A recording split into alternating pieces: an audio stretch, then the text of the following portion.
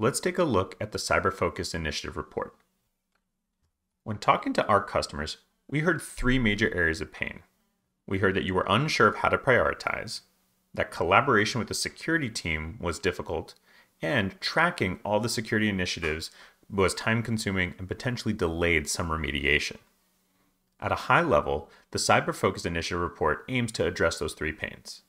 It lets you track your remediation progress against a set of CVEs broken down by how you organize your devices. You can then prioritize and modify initiatives based on what's important to your organization. Let's take a look. So I'm coming into the CyberFOCUS Analytics reporting engine, and I'm going to open up the initiative report. To begin, we need to create an initiative. I'm going to create one based off of the March 2024 Patch Tuesday CVEs. Here's a list of CVEs I put in with an optional description. I can then save and come and select that initiative.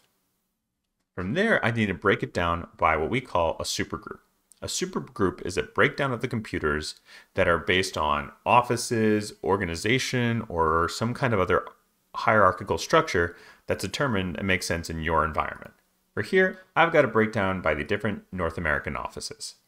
Once this is done, I select, and this is going to show me the CVEs from that initiative across these different computer groups.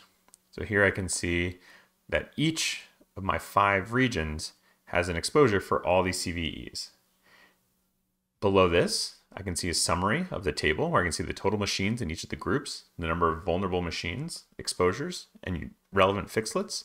And I can even select any of these CVEs, get more detail about the CVE itself, and then even view the fixlets to then begin the remediation process.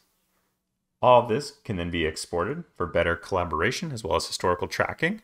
And then I can use this to help speed up my remediation process and track all these initiatives that come across from the cybersecurity team. As you can see, this makes tracking initiatives so much faster, and the remediation process all in the same place allows for better tracking, better collaboration, and faster remediation, resulting in a far more secure environment. Thanks for listening.